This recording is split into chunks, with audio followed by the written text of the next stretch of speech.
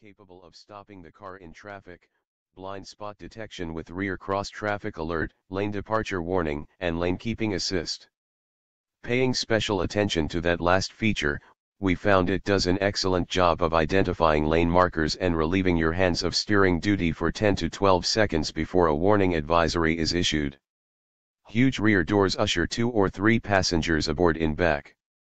Outboard positions verge on limo seats at the expense of the, hopefully occasional and/or small, middle occupant who must ride on a high, hard cushion. Lowering the center armrest provides access to a rectangular pass-through to the 15 cubic foot trunk. While folding backrests would enhance the G80's versatility, Genesis skipped that feature. Considering that this G80 is an upcycled Hyundai, it's a modest step toward what this brand aspires to achieve.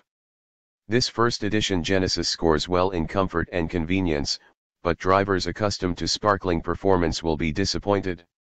Responding swiftly to market needs is what made the Hyundai Motor Group a force to be reckoned with, and Genesis already is considering how to integrate a performance-oriented sub-brand into its products.